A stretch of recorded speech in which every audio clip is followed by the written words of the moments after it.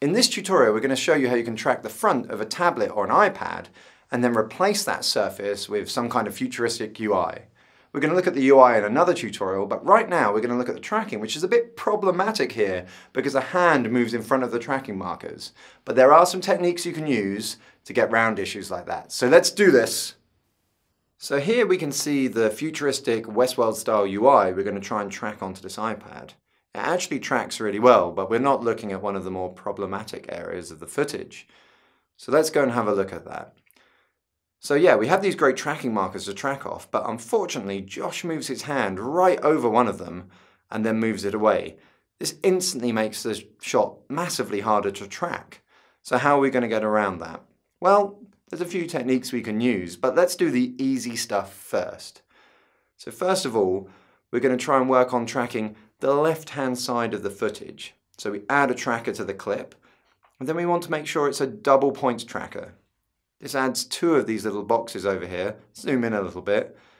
We then have the red and green boxes that we're going to place. Let's put that on the bottom, and then right over that feature, the cross of the feature, we'll expand out the red area, that's what we're tracking, and make it expand the green area, that's the area it's going to look in. So we'll put one at the top here as well, and then we're just going to play forward.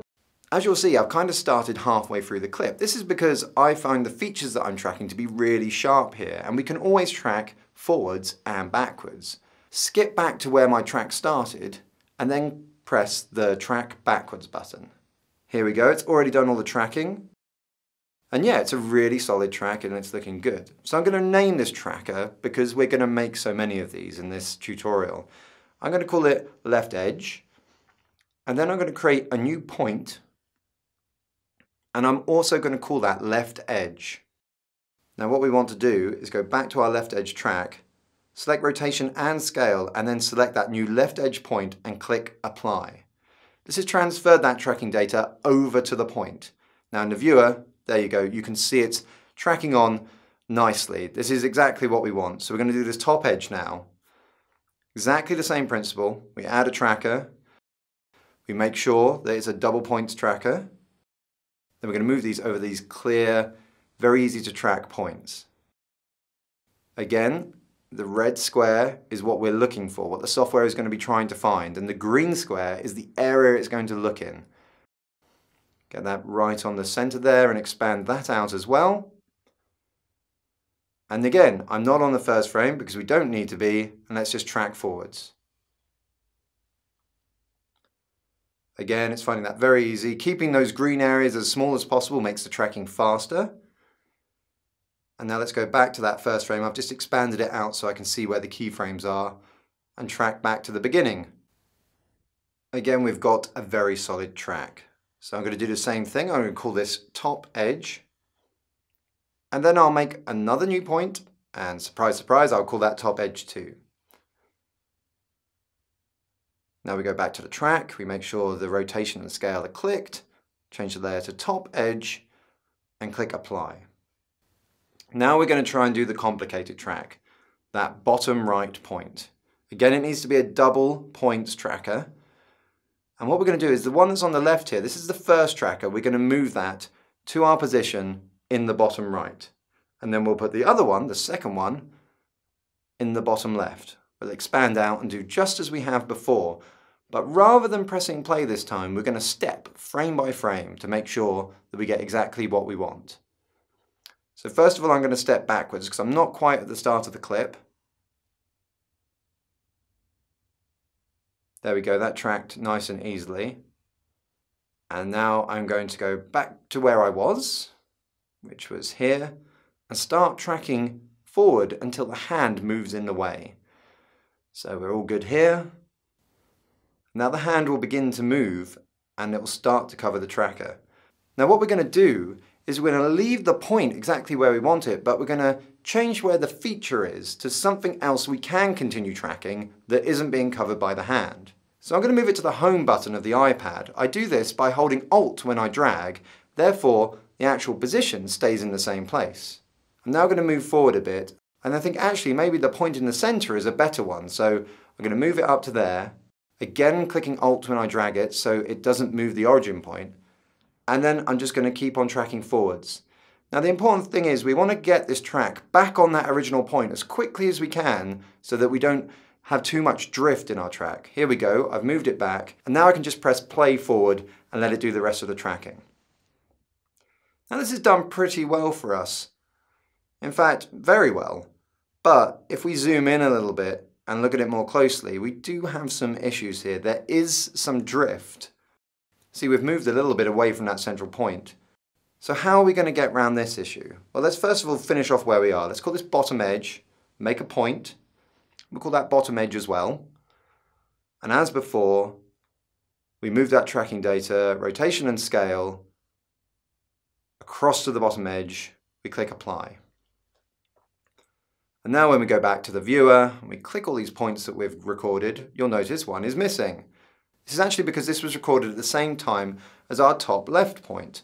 So all we need to do is parent a point to that and offset it, and it will be in the right position because the scale and the rotation and the position will all be set from that top left point. But what are we going to do about this one at the bottom right? So it's pretty good. And then when the hand's in place, we can see it's drifted off to the right and down a touch. This is enough to throw off the track and basically make the UI not sit correctly on the iPad, and everyone will be able to tell. So how are we going to fix it? Well, first of all, I'm going to make another point, and I'm going to call this bottom edge fix. We're then going to parent this to our bottom edge, making sure to reset the transform so it sits exactly on that track. And all we're going to do is look at that original track, and at what points we know the track was in the right place, and then when it was being covered up, and add our own keyframing to fix this. So first of all, I'll try and tweak the first couple of keyframes, then I'll move all the way to the end, we can see how far it's off, and we'll move it back into position.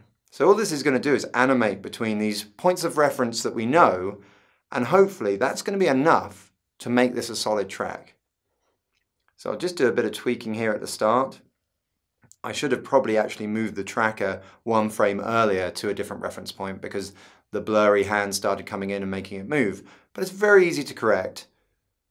And now we can actually see that the tracking is massively better. And what I'm going to do is I'm going to move that bottom edge point to the bottom of these so that I don't use it anymore. And it's only a reference there to move that fixed point around.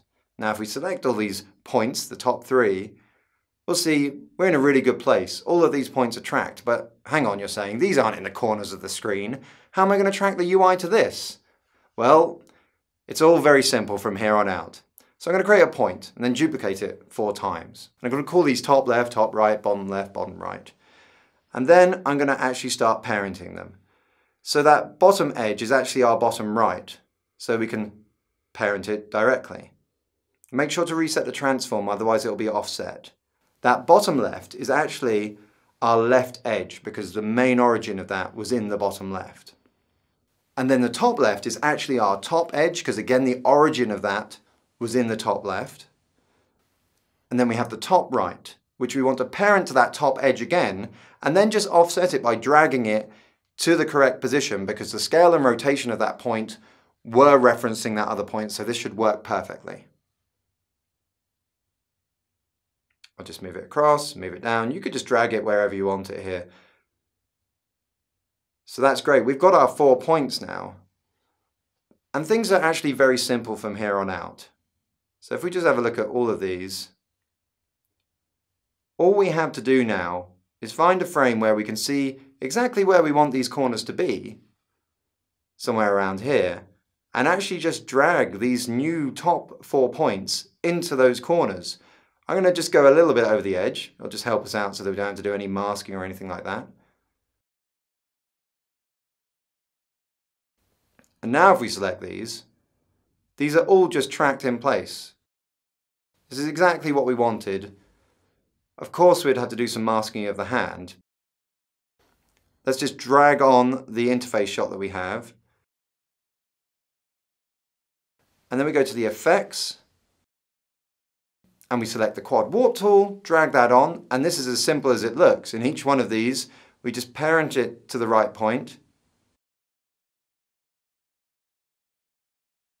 And there you have it. It's tracked on, It sits perfectly on the iPad. You want to switch on the motion blur and things like that for your final render, and you're going to have to do some masking around the hand.